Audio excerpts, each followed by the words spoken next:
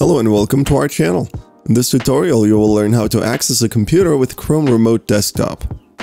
You can use a computer or mobile device to access files and applications on another computer over the internet with Chrome Remote Desktop. For this tutorial, we already have the app installed on both desktop and mobile devices. We've also set up our PIN code to be 123456. On your computer, go to remotedesktop.google.com/access. Now, on your second device, open the Remote app and log in. Use the PIN code when asked. Everything from here should be familiar. You can, however, change the way you interact with the devices.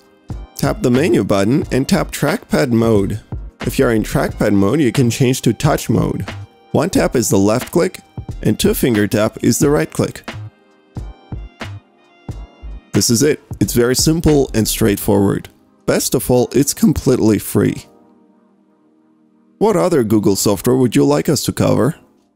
If you liked this video, don't forget to give it a thumbs up and subscribe to our channel. And make sure to press the bell button to be the first to know about our new videos.